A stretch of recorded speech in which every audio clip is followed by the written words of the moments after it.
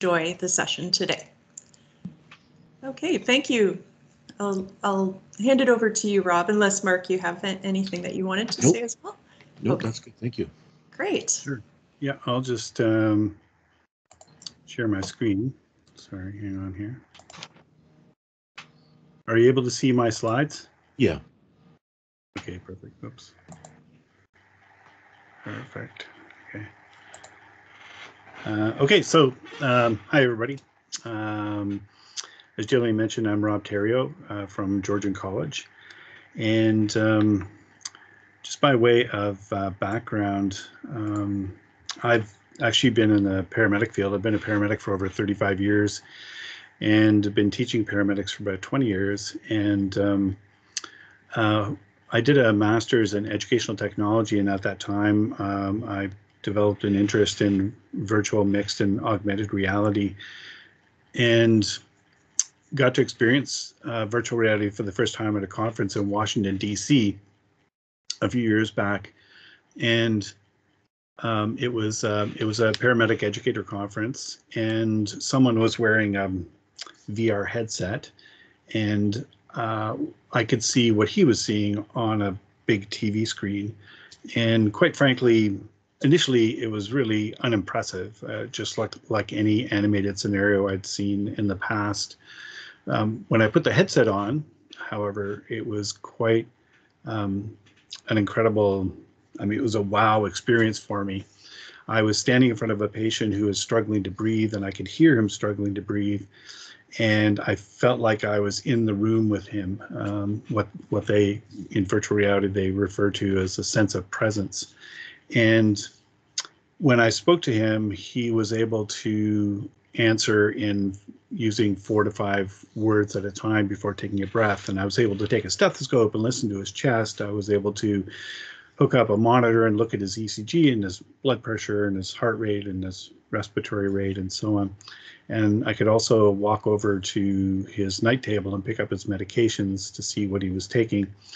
And 2 things really struck me at the end of that experience. One was that I actually got the same similar twinge of adrenaline in that virtual reality experience that I get in the field when I encounter someone who's really sick and I think I need to assess and treat this person quickly before they deteriorate. And 2, I started thinking about my first-year paramedic students who, with whom we do some case-based learning in the first semester and really sort of intensify that case-based learning approach in second, third, and fourth semester.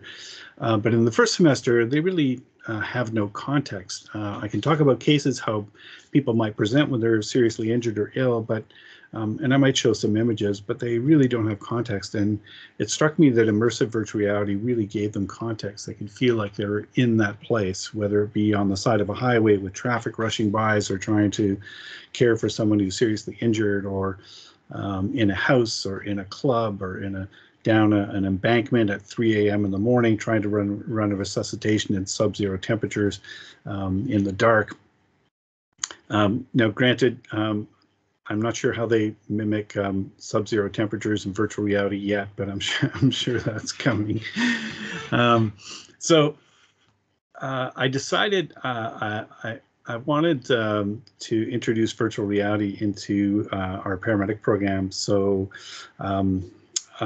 as you know, colleges and universities typically have no money until suddenly there's a bunch of money and it's got to be spent right away. So I've always had fresh quotes ready for things that I wanted in terms of simulation equipment or other things. And I had some money ready for some computer equipment and virtual reality software. And when the time came, I actually got the funding for it, which was a bit of a surprise actually at that time.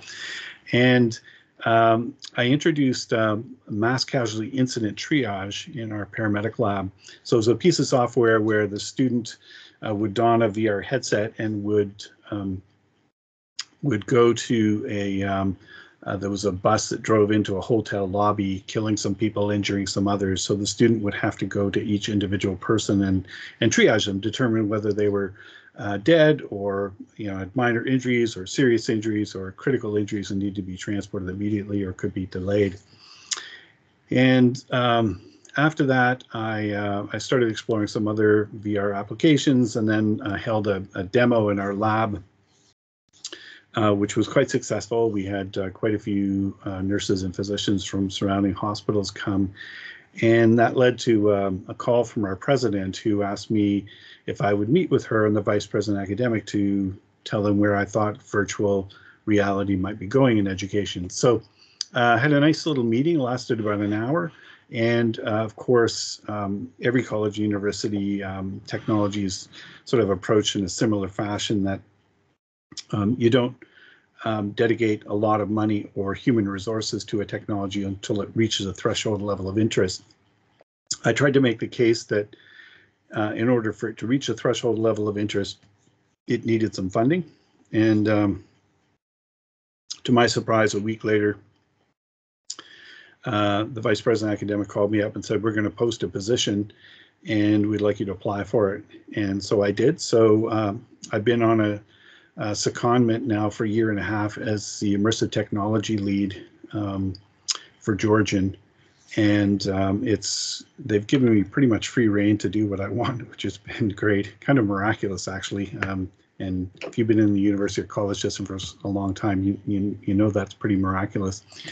So one of the things that's truly interesting and compelling about immersive virtual reality, and I won't talk about augmented reality, but I may touch on mixed reality, and certainly feel free to ask questions later about those other areas, because they are interesting. But immersive VR is what we've been focusing on.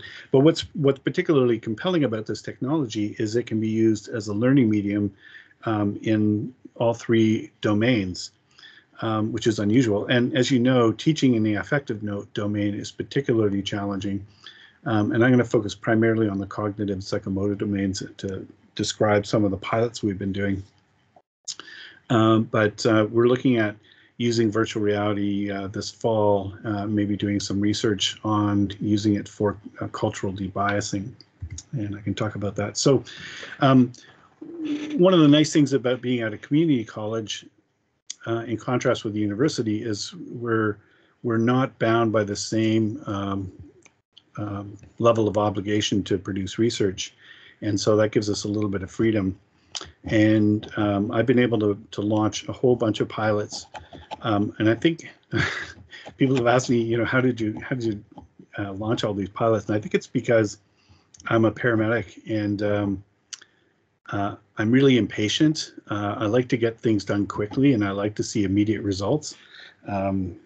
That's sort of the nature of dealing with life and death in the field, and so maybe that's why I've been able to get so many pilots launched. But I'll just tell you, we've had virtual reality in our architectural technology program for over 4 years. It's fully integrated into curriculum, and so there are lots of different reasons to think about, or lots of different benefits to virtual reality.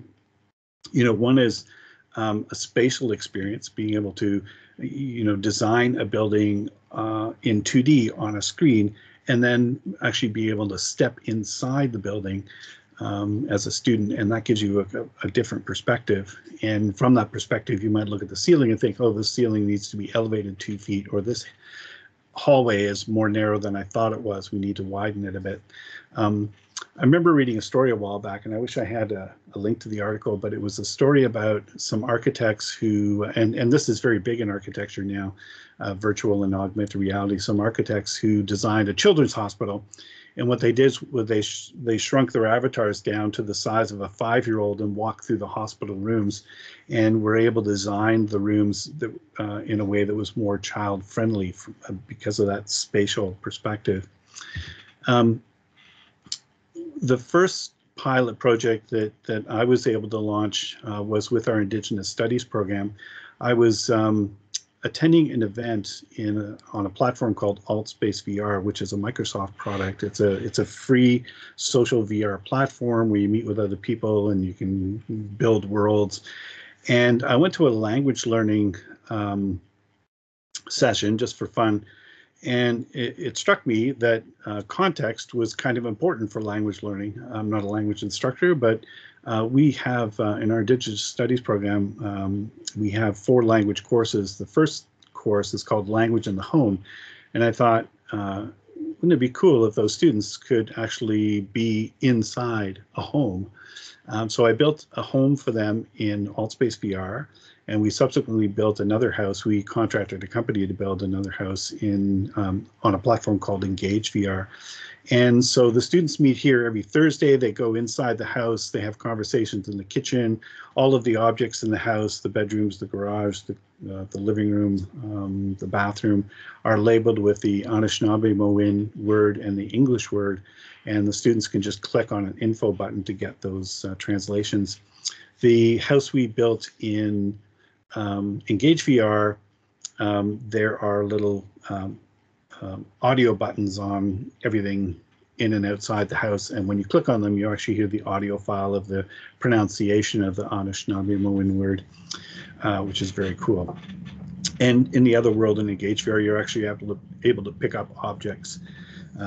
So, excuse me, we know there's some evidence to support context-based learning as a way to help with language retention, and when you make it interactive, that raises the level of retention as well. So the students had synchronous classes on a video platform like this. They also met every Thursday in virtual reality, and we actually went from pilot to full integration into their program within the space of a semester. The students loved it so much, not just for the learning experience, but for the social experience, because between classes they could come into this world and they could have conversations, and the Indigenous Studies faculty also invited elders in to speak. There's a fire pit off on this house is on a big piece of land, so the nice thing is you can build land and home as big or as small as you want. And so this elder comes in and does prayer and talks with the students. Interesting thing, she's the elder who meets with the students. She's 84 years old, and she'd never used a computer before, and completely embraced the idea. They showed her how to use the laptop. They also gave her a virtual reality headset, and she has 3 different avatars, one in AltSpace VR, one in Verbella, which is more of a 2D platform, and another one in Engage VR, and meets with the students regularly and absolutely loves it. It's really quite incredible. So the Jeremy Bailenson, who is the founding director of the Virtual Human Interaction Lab at Stanford, wrote a book called Experience on Demand, in which he says that when you think about immersive virtual reality, think about reasons to use it where learning might otherwise in an analog world be dangerous, impossible, counterproductive, or expensive. And you can add a whole bunch of other things like difficult and so on. But here's an example of where a colleague and I met in a volcano. You might get close to a volcano in real life. You're not likely to get inside a volcano in real life for reasons you might well imagine. And this is quite incredible. We could actually walk through the lava, and the physics of this volcano were pretty good. I'm not a volcanist, so I couldn't tell you how precise they were, but really quite an amazing experience. So again, a good example of context-based learning. Here's another one where this is me in a spacesuit at the International Space Station. And there are 2 worlds, one where you can explore the exterior of the International Space Station, and one where you can explore the interior. And the interior is not so much 3D, but if you're going through the different passageways, it looks like an image of all of the panels, and it's a replica of the inside of the space station. So pretty amazing experience. And this is another one still, which is speaks not just to context. This is a SARS-CoV-2, the virus, right, that causes COVID-19, and not just speaks to context, but also the concept of infinite scalability, where the professor who uses this for his classes took the SARS-CoV-2 and enlarged it to the size of a small planet, and he and his students can walk around this virus and grab proteins and examine them close up, and there's all sorts of information placards around the virus. And So this concept of infinite scalability is really intriguing, where you can look at a virus in this kind of perspective. There's a product called Nanome, which is used by scientists and pharmacologists from around the world to examine novel viruses, to develop new medications, including there was some research done on the mRNA vaccines with collaborating scientists from around the world inside Nanome. So it's a social VR platform, but where you can take molecules and look down at the atomic level and have them, the size of a bowling ball or larger to be able to see details, which is quite interesting. From a skills perspective, one of the really important things in virtual reality is that the student has agency, that they're actually able to do things with their hands. And there's not a great deal of research around immersive virtual reality, and immersive virtual reality has really only become a viable and affordable education platform since around 2016. There's lots of research from before that, but it's usually based on 2D screens. And so not a great deal of research. So if you're a researcher, there's lots of low-hanging fruit here. But what's really interesting about agency, being able to do things with your hands, is that in virtual reality, you can conceivably repeat those procedures more often if you've got a VR headset at home than you might be able to in, say, a lab.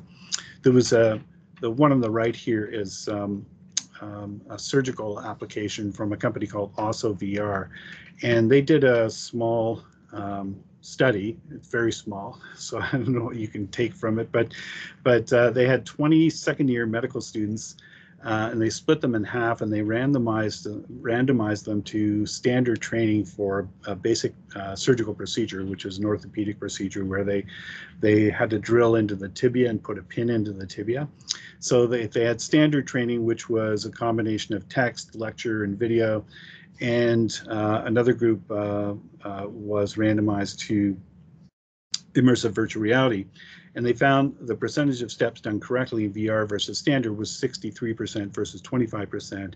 And the students' ability to retain the information about the instruments and the procedure was 50% versus 11%. So again, a small study, but quite compelling. The one on the left there is from a company called Ubisim, which is a Montreal company, and they have nursing simulation scenarios, but lots of nursing skills as well. So if you were going to, for example, administer insulin to a patient, as a student, you would go into the stock room and get all the necessary supplies. So things from, hand sanitizers and gloves and sharps containers and the appropriate size syringe, and you go into the cooler to get the insulin and so on, and then you'd walk out to the bedside and assemble everything, including doing things like hand washing techniques.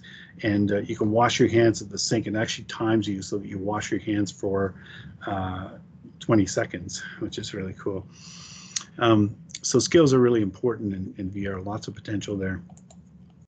Hang on a second here. Our veterinary technician students, we're doing animal dissection and animal anatomy in virtual reality. This is a product called Victory XR. And because of COVID, obviously it was difficult, if not impossible, to get them into the lab to be able to do animal dissections. And finding enough cats to dissect, or mice or frogs and so on and so forth, is always a challenge and expensive. And so in virtual reality, they can do it with the person you're looking at, Wendy there, the instructor. I don't know this lady, but she's part of their product. She's an instructor, and she gives them a tutorial on how to do the dissection. So there's another table on the left that's not visible in this slide, but you can pick up forceps and scalpel, and you're given instructions on where to make incisions, and you can take out organs and look at them. It's really quite amazing. I would say the downside to this product is it doesn't have analytics. That's a serious problem. So the faculty have no way of knowing how many times the students did dissections, which animals they dissected. whether they dissected them in the right sequence or appropriately, unless they assign them a reflection paper or some sort of test after the event. So that's a bit of a shortcoming. To add analytics to this program would also add to the cost, and that's typically a cost per student per year. With this product, it was just a straight up cost, and the product is ours for good. So we're still exploring other options for our veterinary technician students. They were looking at VR anatomy for canine and bovine anatomy and virtual reality, a product that we got that was open education resource from Virginia Tech University, and so we just took the file for it, and one of the students in our game development program made some modifications to it to make it sort of more Georgian College friendly. It was very cool. Our advanced care paramedic students have been doing pediatric assessment in virtual reality for the past semester, and this fall they're going to be doing advanced cardiac life support. This is an interesting product. It's from a company called Health Scholar. So we've been purchasing off-the-shelf products. We haven't been developing our own, and some colleges and universities will develop their own and then pilot it and then maybe do some research around it. I've looked for products that were off the shelf that to me seemed quite compelling. This was one of them, and it's an interesting one because although the student has no agency, they're not able to do things with their hands. This product uses voice recognition and artificial intelligence, and each avatar has a name tag, and so the student stands there looking at a patient who's sick or injured, lying on the floor, and they speak to the avatars and tell them what to do. So they might say, Aaron, can you check for a pulse? Phil, can you start chest compressions? Fatima, can you start an intravenous line? Ross, can you give a milligram of epinephrine intravenously? Excuse me. And this product does have analytics, so it gives both the student and the faculty feedback at the end about what the student did and what sequence they did it in, if they gave the right drug or the right dose or the right route to the right patient, and so on. And so this can be used for either formative or summative evaluation. So it's very cool. There's an ER physician by the name of Tim Cobalt that I met in virtual reality, so avatar to avatar, at an event, and we started chatting. And he was using Health Scholar's advanced cardiac life support for his ER physicians, his residents. He's in charge of their simulation lab at his trauma hospital. And so he was talking about doing a randomized control trial with his residents, and we decided we're probably going to look at this fall, maybe the winter, doing an RCT where we'll randomize paramedic students to either lab-only training versus lab supplemented by virtual reality to see if there's a difference in performance, to trying to get both a little bit of quantitative and qualitative data from that experience. Our biotech degree students are, a handful of them are studying anatomy in virtual reality, and this is, again, kind of a spatial experience where you're in a life sciences lab with your teacher, and you've got this anatomical structure in front of you that's the same height as you, and you can walk around it, you can pull muscles off, look at the insertion points, pull bones off, and when you click on muscles, bones, nerves, vessels, it tells you what they are. You can disassemble a skeleton and reassemble it. So we're really excited about that. So it's being used in our biotech degree, in our nursing degree, and there are a few other programs that are really itching to try it as well. We're also doing chemistry in virtual reality as well in our biotech degree. Our events management students are learning to create and organize events on social VR platforms. This is AltSpace VR, the Microsoft product I mentioned earlier. And what's amazing about the sense of presence you get in VR is that even though we're in avatar form, you're looking at someone, you're making eye contact, you're gesticulating with your hands, and you feel like you're with them, unlike a video conference. So for example, right now, I'm talking with you, but I don't see your faces. And all I see is a little box at the bottom of my screen that says GD and the option to mute myself or hang up or activate my video or something. or deactivate my video. But in social VR platforms, you feel like you're actually with people, and that's an incredible social experience, and I think has a lot of potential for students to be able to meet between classes, to be able to work on projects together, to get to know one another in a pandemic situation, just to socialize and address some of their, Maslow's hierarchy of needs issues, like finding out from other students that they're not the only one who doesn't understand the assignment, and things like that. So I've been teaching online for many years, and I've since 2007 I've been using a combination of asynchronous and synchronous online learning, and of course everyone was thrown into synchronous online learning this year with the pandemic, but social VR is probably the next step. So very cool. The 3 of the students helped with a virtual art exhibit as part of their event management program, which is very cool. And our tourism students are creating tours in virtual reality using 360-degree videos and just exploring other tours in virtual reality.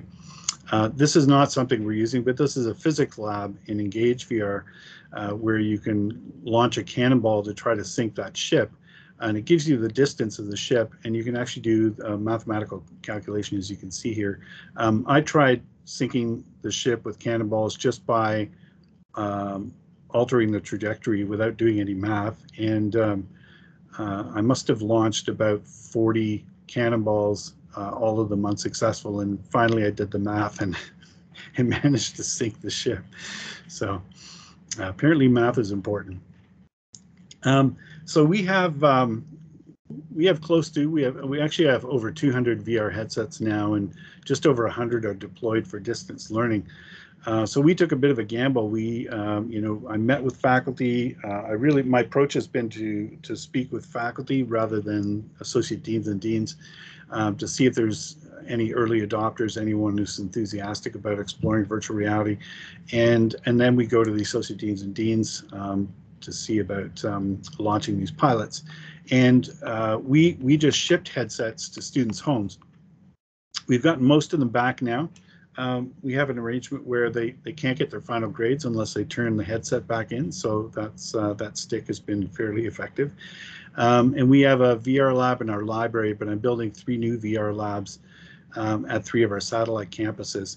I'll talk a little bit about those. So, you might ask, why VR for distance learning versus VR labs? So VR for distance learning would make sense if you could use VR for the entire semester, like for language learning or for anatomy learning. Animal dissection might not be that suitable for VR for distance learning. That's one of the lessons we've learned. It'd be particularly valuable if it replaced a textbook, and VR for anatomy is one example that we're looking at. I've been talking with the senior management team of the registrar about allowing students to, so we have 5,000 students who take anatomy every year, and allowing them to choose between face-to-face. Well, face-to-face isn't an option this semester, but eventually they can choose between face-to-face, or they can choose online, which would be traditional asynchronous, synchronous, or they can choose immersive virtual, in which case they would get a VR headset. And if they do go the VR route, they would not need to purchase a textbook, or they could get just an open education resource textbook, like from Rice University or something. VR for distance learning might be appropriate for enhancing multiple skills acquisition, for context-based learning, for role-playing, especially in the social sciences and policing and things of that nature. For VR labs, this would be VR software that requires a connection to a gaming computer. Most of the VR experiences we use work on a standalone VR headset, but if you required something, a piece of software that was more higher end and required a gaming computer, that would be more suitable to a VR lab. Short VR experiences might be more appropriate for labs. So, for example, we have a flight services course where people learn how to become flight attendants, and it makes sense to learn safety procedures in an aircraft in a VR lab rather than having them do that at home, because there are only so many times you can practice opening the exit doors and launching a lifeboat and so on and so forth on an airplane before you've pretty much got it down pat. If you've got multiple VR programs that the multiple students from different programs need access to, a VR lab would be more suitable. And of course, labs give access to students and staff. In our nursing lab, at one of our satellite campuses, students are using two products. One is called SimX, which is patient simulation. And it's great in a couple of ways. So a couple of students will do a scenario at a time. A moderator, who's the instructor, will be on a laptop computer. And the students have agency, so they're able to apply blood pressure cuff, a pulse oximeter, put on ECG leads. They're also able to talk to the patient, and the moderator has a list of pre-recorded responses. So the moderator chooses those pre-recorded responses so that the student feels like she or he is actually interacting with the patient. Sometimes there's an anxious husband walking in the background and they have to talk to him. They can initiate treatments. They can call call a physician to get orders. So for example, there's an anaphylactic case where they pick up the phone. So you actually pick up the phone and you say, you get switchboard on the line, you say, I need to patch through to a physician. They connect you to a physician, you give a full report, and then the doctor gives you orders, and you put down the phone and you drop epinephrine and you give it intramuscularly, and the patient starts to improve. It's really quite incredible. Our trade students, so we have a trades campus in Midland, and our trade students starting this fall are going to be using 6 virtual reality products. One of them is training at heights, where they will learn how to don safety gear. So, a harness, and they'll be walking along scaffolding, and they'll learn where to clip on the harnesses so that they're secure, and if in the event that they fall, they're not going to fall very far.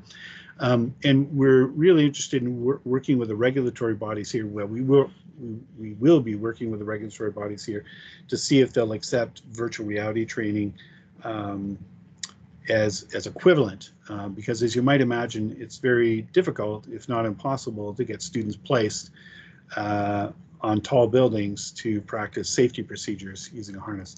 Now, they do have physical harnesses at the college, and they'll practice with those as well, but this would be an experience to supplement their training. We actually received a grant to develop some virtual reality training for our power engineering students at our Owen Sound campus, and we'll be working with 7 other colleges and a company called Up 360 to develop this experience, and so pretty excited about that. These power engineering students operate boiler plants. Don't ask me anything about boiler plants, but this is what they do.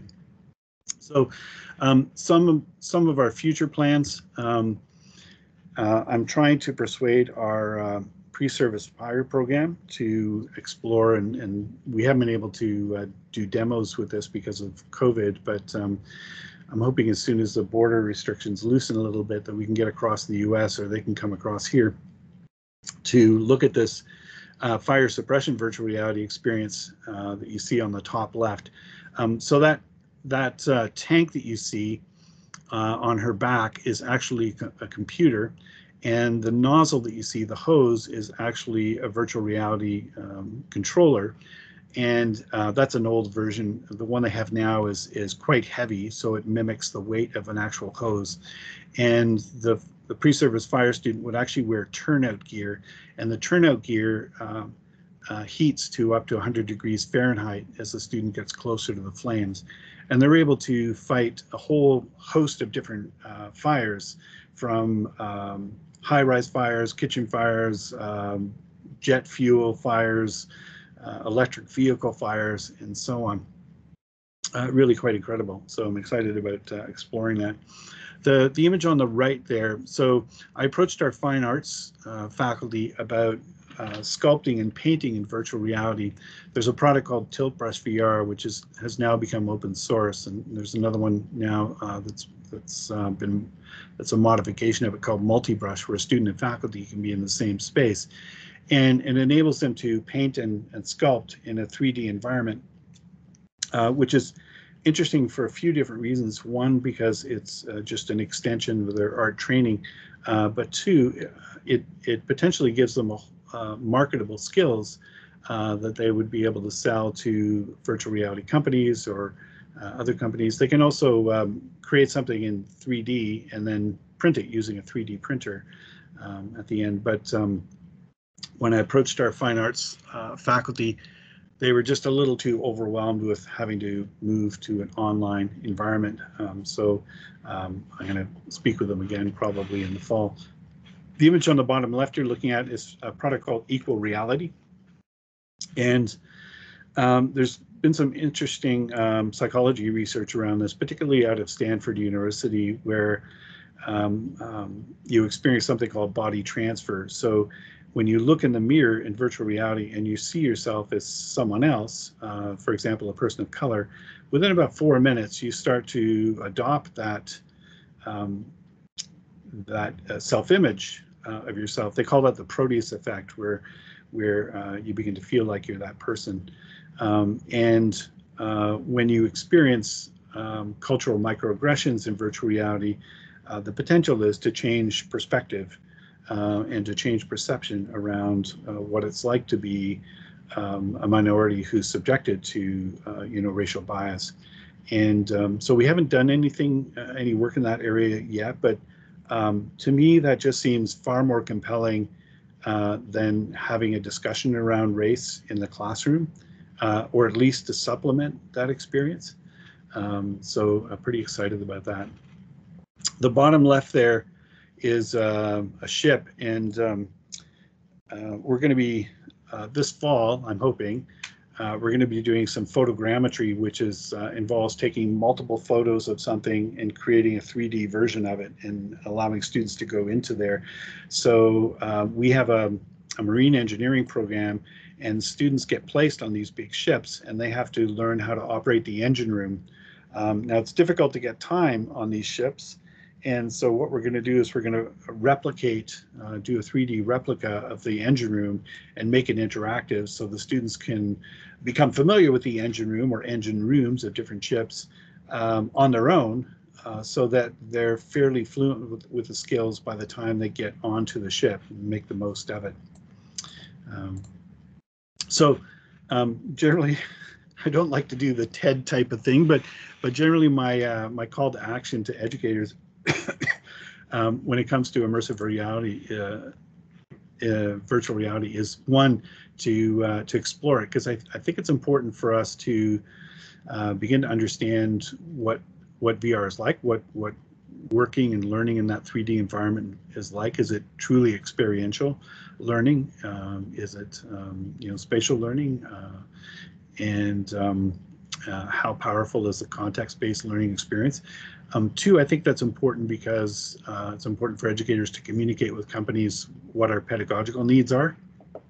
And I've spoken with a lot of companies, and just to give you a sense of how nascent this technology is, I've spoken with patient simulation companies where they, when you want to ask the patient questions or initiate treatments, you choose from drop-down lists. And that's just not real world.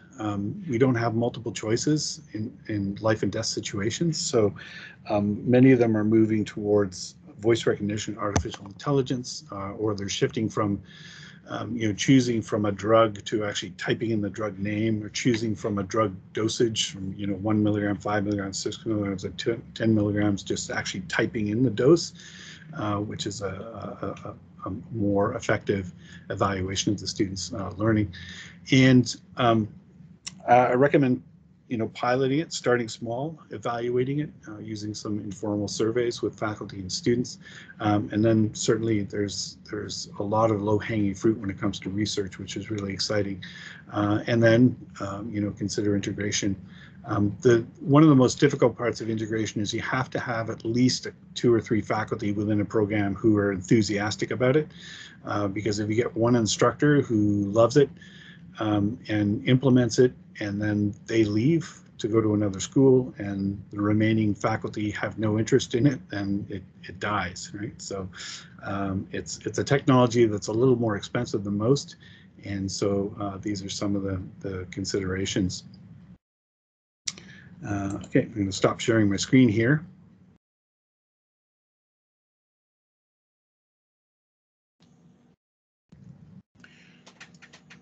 Well, if anyone has questions, please ask them of Rob. I'll just say that was the most thorough overview, and some of the examples you provided were astonishing. So yeah, thank you so much for that. But yeah, let's see if there's any questions. Looks like John has a question. John Johnson from the Faculty of Environment, Earth Sciences. Oops. Faculty of Science, Earth and Environmental Science. I'm a geologist. Thank you, Rob. You inspire us in the right direction. I followed your work. It's wonderful to connect with you. We've dabbled a bit with Google Expedition and now trying the Pro version right now, but haven't had the funding and the justification to go further. As you know, it's difficult. 2 kind of questions I have after meddling with quite a bit of it. Yeah. Is the role of VR to prepare students and not replace the field experiences during the training? So that's one part. So that's, are you prepping or replacing? Because everybody says, oh, if you're replacing, oh no, you can't do that. There's so many experiences. And then the second part is, have you tried virtual experiences while in the field to actually enhance it while you're physically there? Oh, yeah, your second question is really interesting. So to answer your first question, I think it's prepping. I don't think we're going to get to replacing anytime soon, but that's a good segue to your second question about enhancing experience in the real world, in the sense that, well, augmented reality might be the better tool for enhancing the experience in the real world, where immersive virtual reality is like, I think, do you remember Lucy from the Chronicles of Narnia, where she and her brothers and sisters walk through this enchanted wardrobe and they come out the back end of it and they end up in this whole new world? That's VR to me, right? You look up, you look down, you look sideways, you're in a completely different world. Whereas if you were out in the field and had AR glasses, you're seeing the real world with a little bit of digital stuff layered on top. And probably the concept of digital assistant will be the biggest application for augmented reality, and AR might be suitable for the field. But mixed reality, I wouldn't dismiss mixed reality. It's a really compelling technology where, for example, one of the best examples I can think of is there's a company, a Canadian company actually, called Serious Labs, I think, and again, I'm going to get the terminology wrong, but if you want to train in a crane or in one of those boxes that are mounted on those trucks, they elevate you up to the hydro lines. They provide the box or the cabinet or the cabin, excuse me, and you're wearing VR glasses, so you feel like you're on the crane or in this box. But the levers in the box that you're operating are identical to the ones on a crane or in the box. And so that's a true mixed reality experience. And so you've got the tactile component with the visual stimulation, and that's really powerful. When I think of something like, there's a VR experience called Nefertiti's Tomb, and you can walk through the tomb, and your VR controller is like a torch, and you can hold the torch up to the walls to see what's on the walls, but there's no tactile experience. You can't feel anything, but that'll come with haptic gloves and so on and so forth. So I think, the first part of your question is prep, and the second part of your question, I think, is let's see what happens in the next 10 years. Well, thank you. That context too that you mentioned, I hope to experiment in geology of geologic mapping. We take them to the fields, very valuable, But if you're in the field, can you pull in data and get that size of a mountain and look at your data you're collecting with your little instrument right there, and it's all bridged in. So yeah, thanks for your answer. Yeah, I'm not sure that that VR technology exists right yet, but it's it'll be created, or can be created if you can get some grant money and work with a company to develop it for you. Tell them exactly what you need. Okay. That would be pretty exciting. Great, thank you.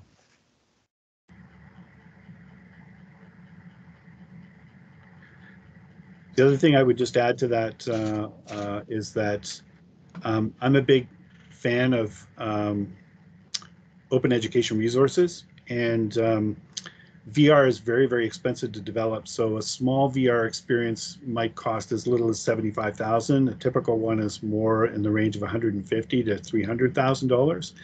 And so, if universities and colleges can harness the talents of their game and XR development students, or get grants to develop stuff and make it open source available for other schools, that's pretty exciting. So the homes that we built for our Indigenous Studies program, we're planning on making that open source for other Indigenous Studies programs across the country, just as an example.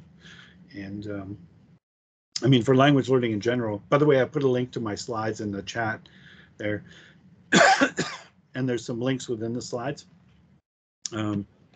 But just for language learning in general, there's it'd be nice to have worlds where there's an airport and a hotel and a cafe and a bunch of places you could take your students to learn. I've got a question, if I may.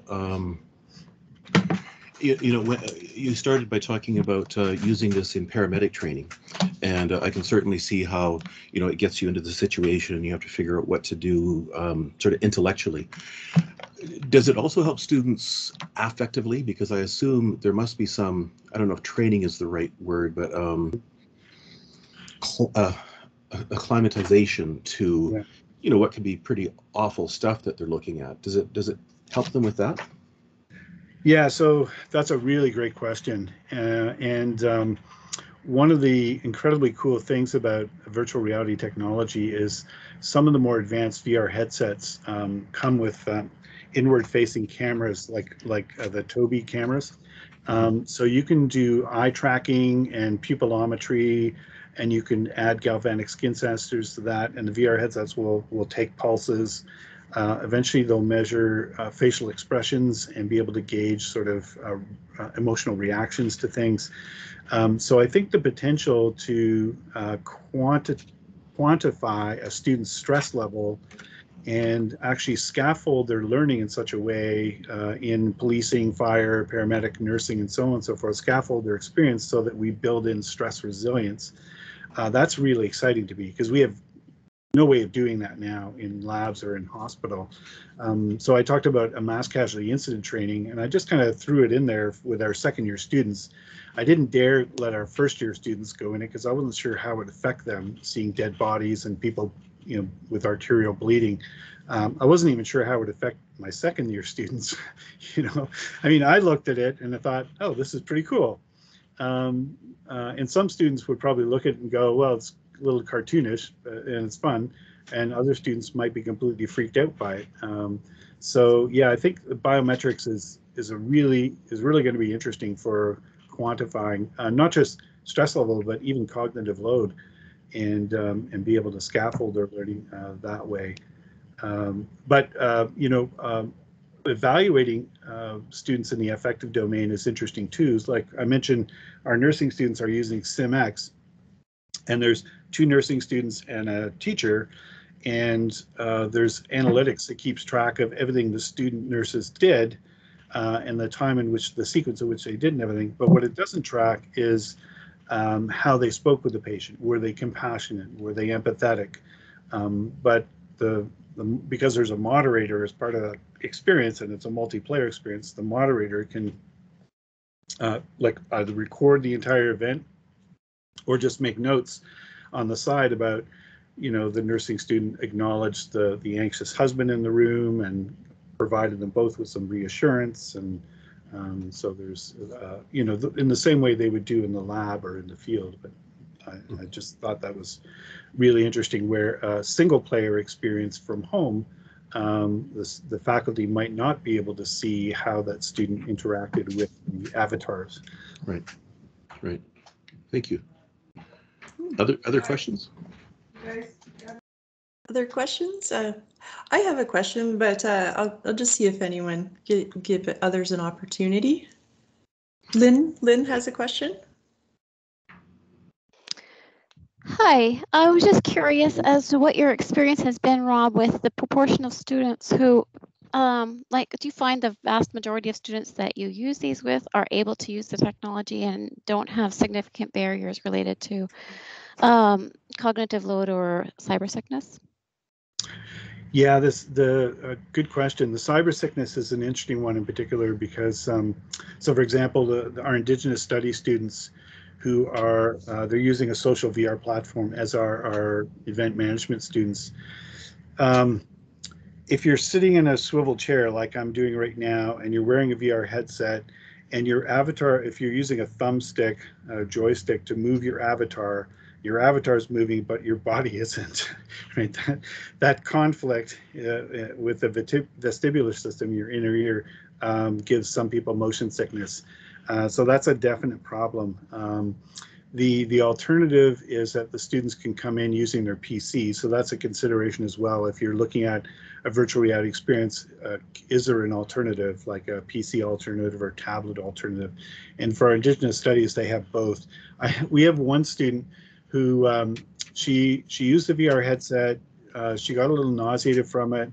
She said she loved the feeling of being with her classmates so much that she was going to work through it, and she did work through it. Some people do acclimate, and there are some tricks to avoid motion sickness.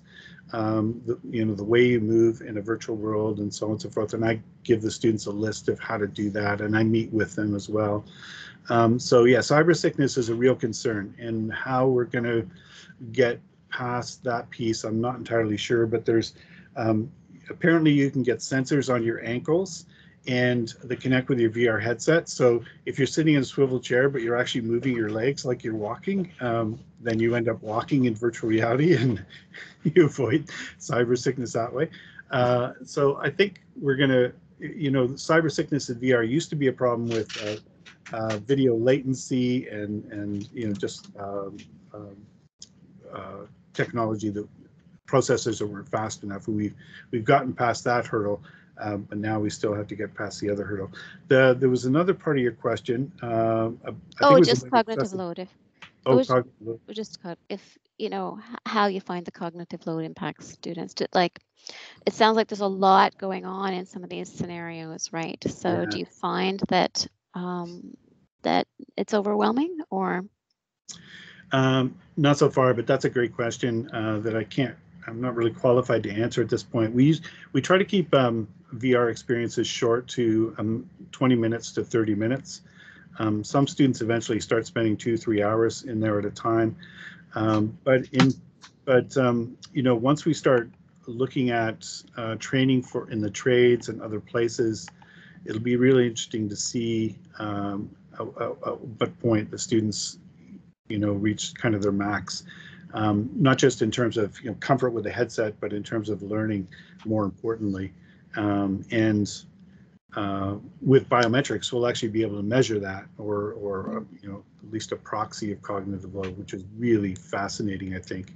The dark side to biometrics is the privacy concerns, especially since one of the best VR products on the market is a Facebook headset, the Oculus Quest 2, and when you go to their enterprise version, they assure you that they guarantee privacy and security. But do you trust Facebook?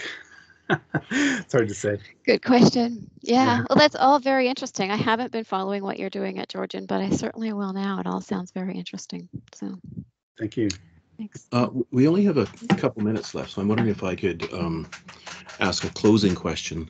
I think you're more situated and more you have more expertise than anyone I've spoken to respond to this question. So my question is this: where are we going to be in 20 years with all of this?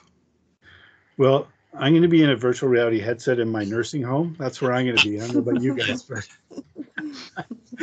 my grandfather used to listen to shortwave radios, but I'll be in VR for sure. I'll be in a fantasy world. I'll be in the Oasis. Maybe just one quick question.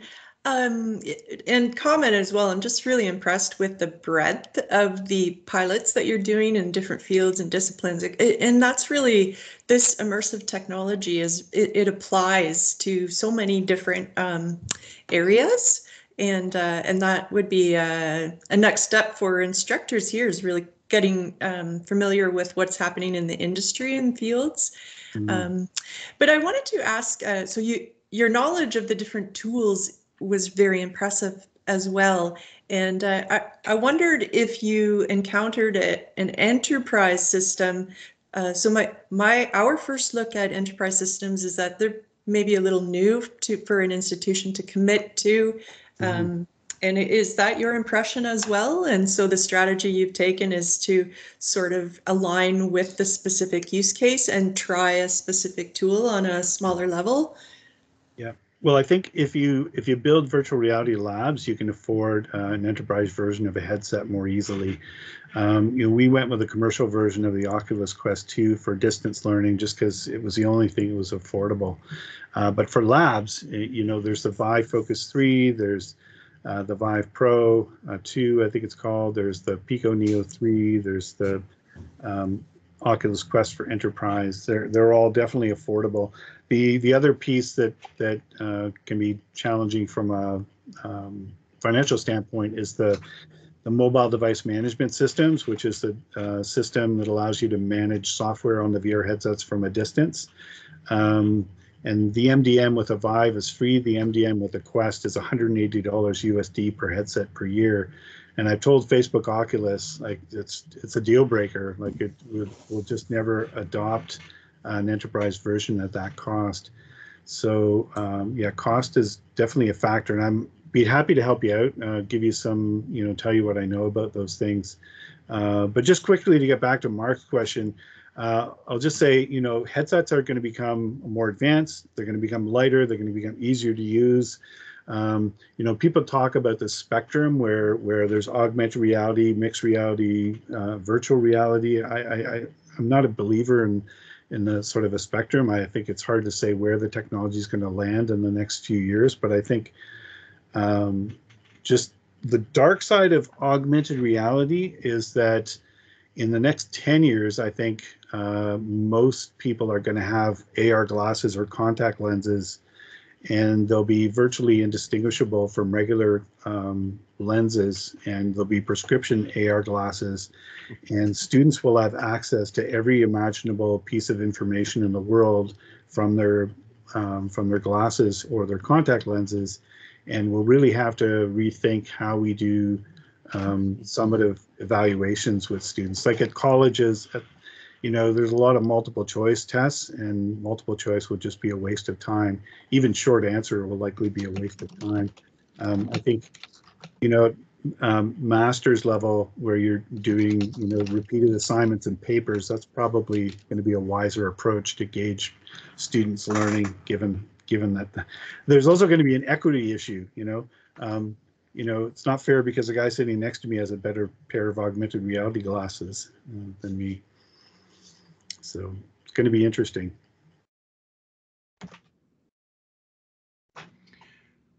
Oh, you're muted.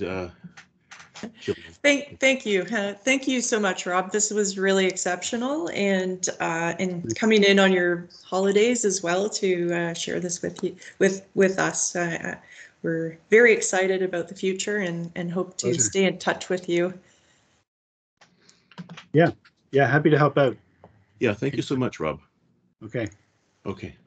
Take care, everyone. Bye-bye. Bye-bye. Thanks again.